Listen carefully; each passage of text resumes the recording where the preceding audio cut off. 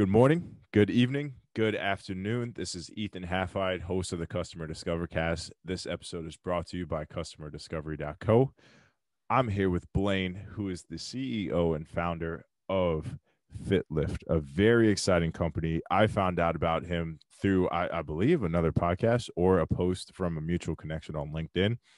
And this was something that, was on my mind for a while. I used to talk to with other fitness influencers thinking there was going to be AI or some sort of, real-time feedback software that would present kind of, a personal trainer at home that people could take in their pocket. And here it is right now. We have the man, the myth, the legend himself. Blaine, welcome. Hey, thank you, Ethan. Yeah, we're just happy to be here. We're really excited to share with the world what we've been doing and what FitLift is all about. Absolutely. Yeah. For people that don't know who you are, and tell them a little bit about yourself. What led to you being here today, right now? What was the inspiration behind the idea, as well as kind of your previous ventures as well? Sure, yeah. So what led us to be here today is I'm a person that likes to put data behind things I do and things I get passionate about. An example is when I played golf, I would film my swing and draw lines on it to understand how to get better because form's so applicable to progressing in that sport. I then got into weight training in college and after college, and I wanted that same type of data with form, exertion, being able to understand how the movements I did into the gym translated into success. So I started looking for a product that could track my form, my movements, and my exertion levels, and really presented that data together so that I could make the same level of judgment calls. And I found there was none. So then I decided to build it. I talked to a few of my friends that are heavily into fitness world. A few of them are physical trainers, and they said, yeah, this idea would be great. We think it's useful based on what we need. So we started building this product, and it's a great segue into what we do. FitLift is the world's most advanced personal trainer on your wrist. Absolutely. You can think of it like Fitbit plus mirror. You simply put our device on your wrist, pair it with our app, and you're able to, in real time, track your movements in 3D so you can know how consistent your form is and ways to correct it for the next rep or the next set to prevent injury and get past those roadblocks in the gym, get to the next set of weights. We can also track your exertion levels and heart rate and cross-reference that to your form and pace to let you know if you should go up in rep count, pace, or weight for the next set to reach your fitness goals. Absolutely. Yeah, man. And I've seen the demo. We spoke offline before this episode, guys, and I was amazed at seeing how the real-time data was calculated as he did certain subsets of movements. I believe there's three um, planes, three axes, if you will. Sorry if I'm not using the right terminology. That's right. Yeah. That the sensor records. It's horizontal, vertical, and then was the other one just basically like on a sagittal axis, like basically away Exactly. from the midline of the body? Yeah. Sagittal. Exactly. Yeah. Yeah, and I was amazed because when it comes to, I have two of my favorite classes that I learned in my undergraduate, biomechanics and sports psychology. And you guys tap into biomechanics perfectly. It's almost as if you took the curriculum that was like, here's industry best standards for what to do, and you made a product that helped people do that independently who had never taken that course, right? Everyday people who want to get into shape. One of the biggest things starting out is correct form because you're teaching that muscle memory. Just like with golf, you could do a lot of damage if you learn the wrong form and you try to repeat that. So you guys are almost like that swing coach, if you will, teaching people proper mechanics independently from the bat. I love it. Yeah. Thank you. Thank you. Yeah, no problem. So, I mean, walk people through kind of the origin story of so you have such a beautiful skill set in the sense where you can take those big ideas and you have the know-how to be that technical founder. Talk people through that early stage process of how you started out with that.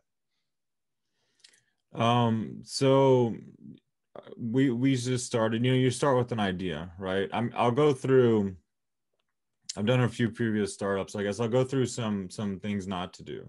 And then we'll talk about what we did. Absolutely.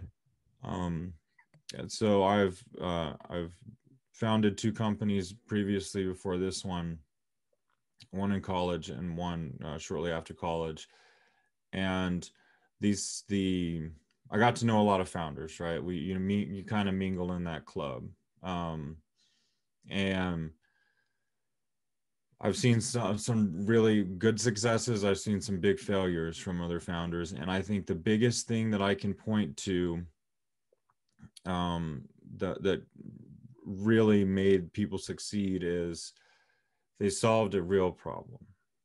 Really identifying what you're building, be honest with yourself about what you're building and what it does, and be honest about what problem it solves. And it's going to be a lot smaller than you think, right? Nobody can build Facebook in a year, right? That type of company. But a lot of entrepreneurs, we all like to dream big, but they all try to build products that are that. And what you end up with is nothing that's good, nothing that impresses people because you try to do too much.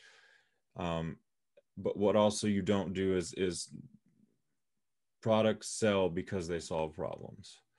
So really understand what that problem is from the get-go. Talk to people. That's the main thing. Don't be afraid to talk to people even when you have nothing. Just say, if this existed, would you buy it?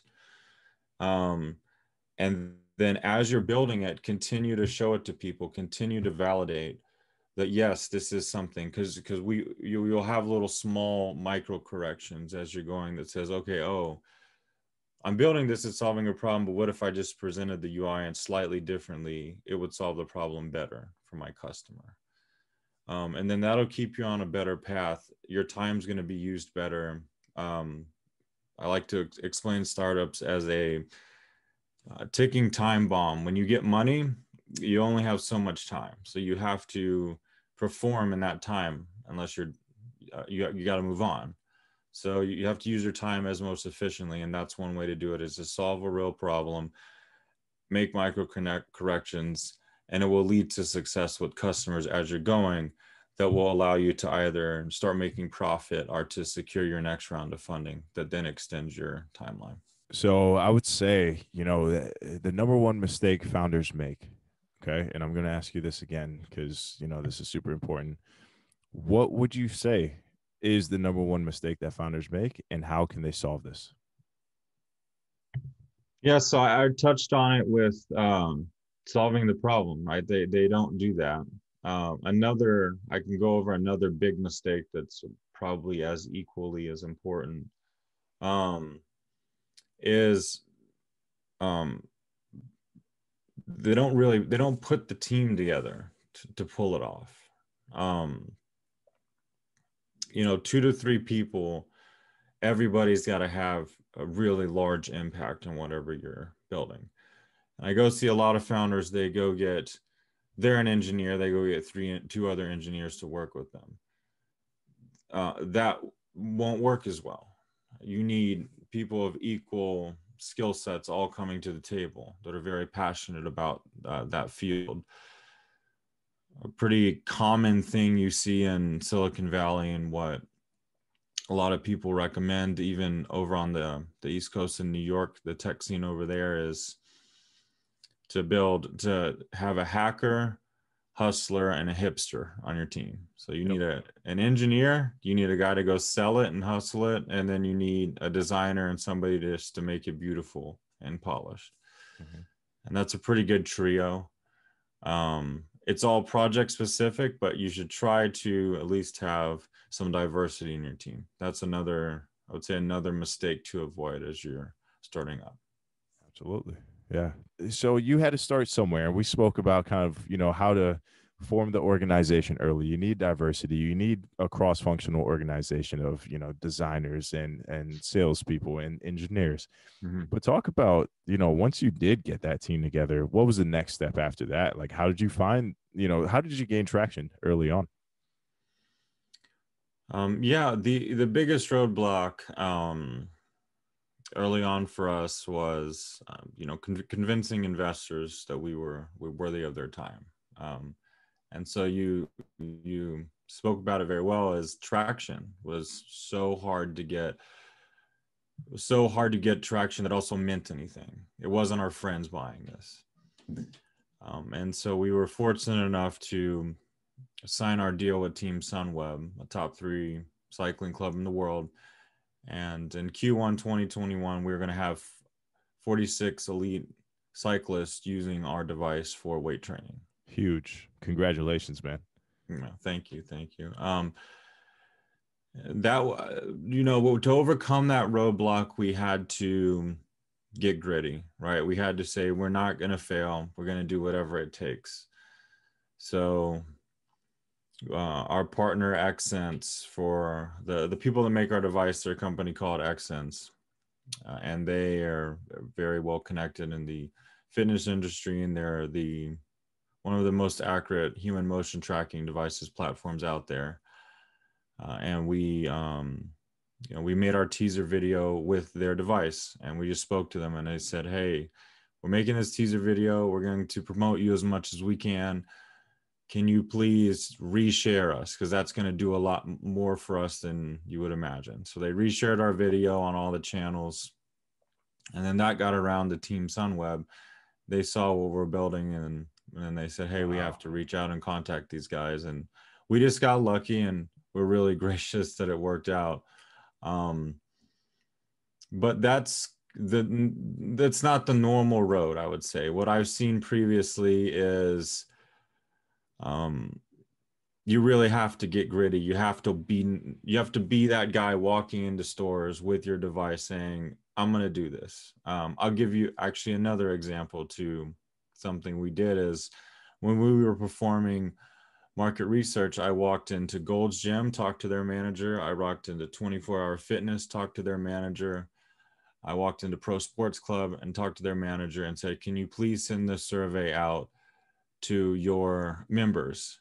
And I got 4 no's and 1 maybe, and I emailed all 5 of them. And then it turned out to be, I 4 out of 5 sent it to their mailing group. Wow. It's not being afraid. It's saying, what's the worst that can happen if I send an email? That's what I would say. Yeah. So hold on. Let's talk about that a little bit. You mentioned kind of the 3 pivotal roles: the hustler, the hipster, and what was the last one? The hacker. The hacker. Yeah. So you were the hacker and the hustler. That's the point I'm getting at. You coded the app, but you also went out there and you sold your thing. You sold your product, man. Good stuff. Thank you. Yeah. Yeah. Yeah, the user research aspect is, I mean, obviously I'm a little biased because customer discovery is my core focus, but building in public is arguably the most vital thing someone could do, in my opinion. This is my assumption, that a founder can do to ensure that they never build something that's out of line with the marketplace. You ensure that every increment of your software, of your product, is valuable to the end consumer by constantly getting feedback from them. You're going to build something that people love and ultimately want to pay for. And, you guys have done a great job of that. And that's what's led, talk about your timeline, by the way, from conception to where you're at right now, because we talked about it. You just got funding. Congratulations. Less than 2% of all entrepreneurs receive funding, and they've successfully done so.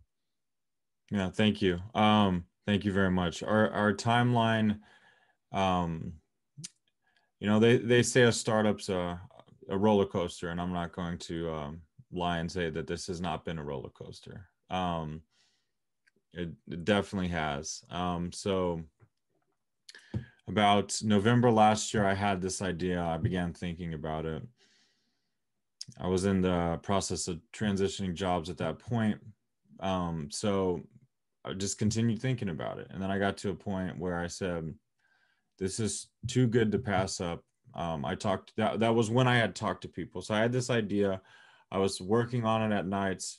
I was talking to people that were very valuable for feedback. And in about April 1st, funny enough, was my first full day.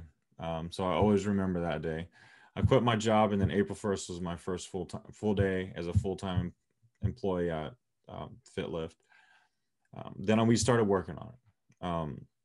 We assumed that the Apple Watch device was accurate enough to track what we wanted to track. And so we spent about 3 months trying to make technology to pull the motion data off the watch and accurately track a person's movement. We learned a lot in that time.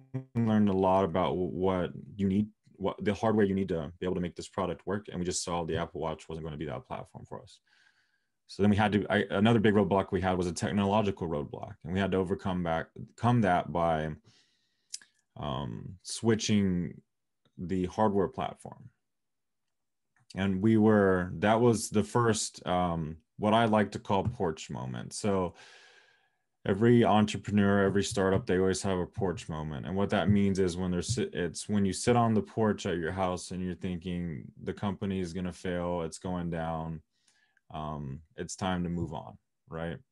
And that was our first one. And we said, you know what? We didn't quit our job to basically give up this easy, right? So then we saw another platform. We started researching. We researched more accurate motion tracking platforms. We found Xsense. We reached out to them. We were lucky enough that they took a chance on us and partnered with us. And then from that point, we had to develop more and more technology on top, but we were starting from a much better platform. And then from there, we kept making a better product, doing more market research, making more media just to make sure we're building the right thing. And then we just recently in September took on 2 new hires. They were contractors for us. As of 2 weeks ago, they converted to full-time employees. So we're gracious to have them as well. And they've really helped with our success in R&D. And now we are on our timeline to successfully launch this thing to the world and be able to fulfill the ask from our Team Sunweb partners and hopefully be able to help them train better and win this upcoming season. Absolutely. End to end, how long has it been since you quit your job? I think you said April 1st, right? Was your first full day as a FitLift employee, kind of That's right. Employee. That's right. Yeah. So April 1st. Wow. So like right before Corona really, really hit, or COVID really, really hit America, right? yeah. Yeah. I think it was still like, everyone was talking. I think when Italy shut down, that's when we were like, oh, okay, COVID is really coming here. What were your thoughts around that time? Were you like, holy shit, I picked a hell of a time to quit my job and start a business? Or were you like, okay, perfect timing? Yeah, I was a little, that was the first one. A little scared. Thought I'd made a lot of wrong decisions, but I looked at it like this: is that coronavirus? It's been forcing a lot of people into change, right? People have been changing lifestyles, and so making a major change in your life, like starting a business, it just seemed like it made sense at that time. It just felt right because we would be spending a lot more time at home. You have to work. Just entrepreneurship requires a lot of those hours, a lot of midnight oil. And if I'm going to be spending my time at home so much, I would rather be working on something that I'm passionate about, something I think has potential. And then when hopefully when coronavirus we recovered, that the things I built are ready to be shown to the world. And I don't think there was a better time to do it because exactly work was being disrupted, right? You talk about innovation. Well, we've seen a lot of innovation with remote work, and even policies changing at companies. And they changed on a snap of a finger because they had to. Companies were forced to be innovative. And I wanted to be part of that wave of innovation. And so, Absolutely. yes, it was scary, but it was something that was always on my mind. And it felt right that that was the time to take that leap. Absolutely. Yeah. And, imagine so many people now, they can't go to their gym. They can't have their personal trainer even over to train them because some people do at home workouts with their trainers. But now people are really kind of like in it for themselves. They have to kind of guide their own workout, and your device is almost perfectly timed. I mean, is 100% actually perfectly timed so that people can monitor their form. They can make sure they're working out safely and go about their day in a healthy way. Yeah, we kind of got lucky, but yeah, with that. But yeah, we feel like we've got to the market at the right time, and we feel if we continue to reach our goals that we will hopefully see some success next year. Absolutely. And you know, I normally ask, what is the best way for you to get your first 10 users and, really helping out early stage founders. You've answered that actually. You've Mm-hmm. answered that many different ways of how you built it public, got user research, you made the most out of the partnerships that you did, and that got you that connection with Sunweb. But answer that one more time for us. Like, honestly, in your own words, what is your best, most, let's say, like a short, the shortest, most concise answer to getting your first 10 users? Don't be afraid to get scrappy. Directly Nice. message people you think will be your customers. Directly walk into shops you think you're going to sell to. Directly pick up the phone and call the CEOs of businesses you want to partner with, because you would be surprised at where that can lead. Absolutely. Not being afraid to put your thing out there. You got to put that product out there, even if it's not, bright and shiny quite yet, put it out there. Yeah. A lot of people are Exactly. scared to ship. What is it? I think Steve Jobs says that great CEOs ship. They're not afraid to get their product out there. Uh-huh. That's Exactly. awesome. Yeah. So now, we're all curious. You received funding, you received that initial traction. Blaine, what is in the most immediate future for your plans of 2021? 2021, hopefully it'll be a big year for us. We're going to Q1 2021, we're going to launch our device to Sunweb. They're going to be using it, giving us feedback. In the middle, around June or July area, we're going to do our public release to the consumer. June So or July, you said? June or July, yeah, Okay, yeah.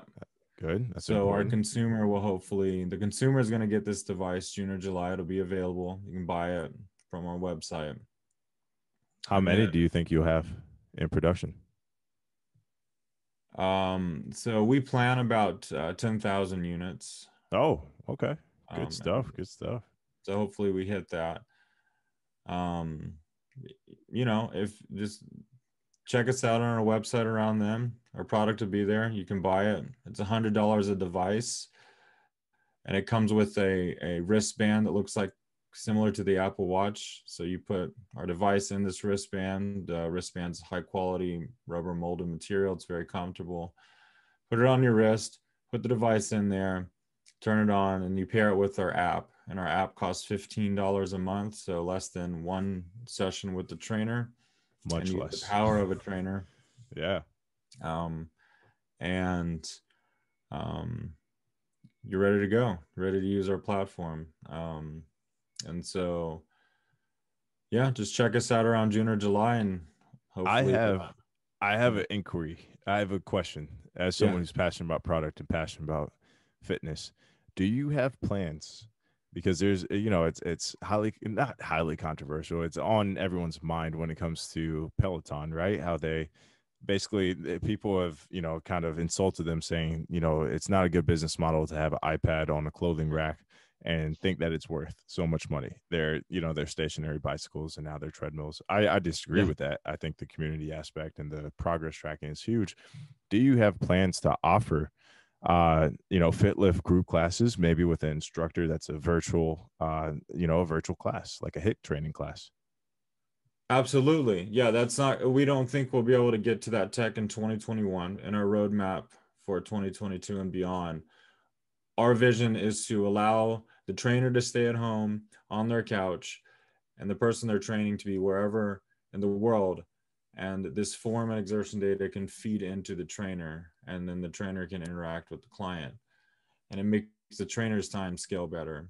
And we think that's important too. They don't have to drive to gyms and they can do more clients. Yeah. And so as far as a group aspect to that, absolutely, I can see it evolve into definitely a group aspect. And also outside of the group concept, there's a social concept. So, I do an exercise, I record my form, and then I challenge a friend. And so then if he follows it, he can receive a score and we can compete against each other. As leaderboard concepts are going to bring in. We want to make going to the gym fun, and we want to make it tech driven. And And competitive. we think that those and competitive. Exactly. You always want that perfect deadlift and squat, and we want people to be able to, keep one and upping each other, because it adds a little fun to the gym. That's how Fitbit's so successful, right? You get to challenge people to those 10,000 steps a day. And I see a lot of people doing these 30-day challenges, and they're so successful in promoting Fitbit because no one likes to be left out of those. And same thing with FitLift, man. You guys are going to do kind of the same kind of challenges when it comes to like actual like HIIT workouts and body weight workouts as well. Mm-hmm. I wonder if there's an opportunity. You guys are probably all thought about all this, but even something like yoga, like there's such an opportunity there for making sure that you're doing yoga poses correctly. And I don't know if you could use like training data to then like baseline the model, and then as people go through it as test data, you can kind of determine like 80% accuracy, 90% accuracy. Like that would be really cool, because a lot of people, they like to start their day with yoga, and that makes you a vital part of their day when they make sure that they're doing the movements correctly. I don't know if we planned this, but a great segue into two other products that we have trademarked, protected, and are on our roadmap. Oh, actually, I didn't know that you had that on your roadmap. I'm not gonna lie. Let's talk about it. Sure. So we have one called Fit Swing, and that's we did talk about that one. Yeah, that's for tennis, baseball, and golf. Same concepts in there. Device on your wrist, phone in your pocket, and we can tell you if you're accelerating into impact, your angles at impact, and if you're over rotating or under rotating, crucial for those sports. And we also have another one called Fit Yoga that's going to tell you if your pose is correct, and also if your exertion is correct. Because if you're exerting yourself too much, you're not performing yoga correctly. It's meant to relax the body. So absolutely, it's great that was something we discussed, because that's absolutely on our radar. Yeah, I definitely, looking back, I remember speaking about Fit Swing because we spoke about the Tideless Performance Institute, and they have arguably some of the most advanced technology there with a core focus in biomechanics.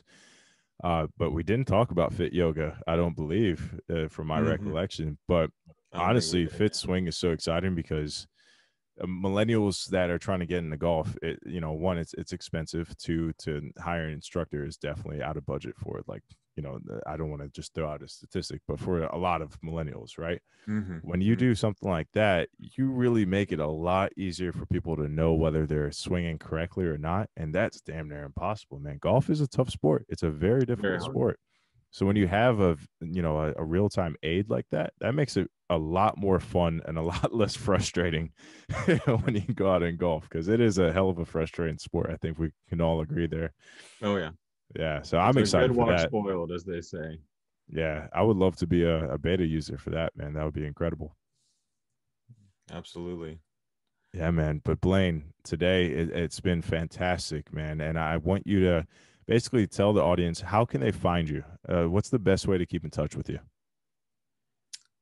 Contact me at my email, Blaine at fitlift.com. So that's BLAINE at FITLIFT.com. Just shoot me an email, Anybody that's interested in our product, I'd love to hear from you, get your feedback. And we still have a small amount of room on our beta list. If you want to join that, we can definitely add you. Awesome. Pick me. Pick me.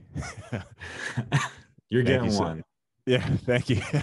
We did talk about that. Thank you so much, Blaine. It's been a pleasure. I look forward to staying in touch with you, man. Congratulations. Hey, thank you, Ethan. Thank you so much.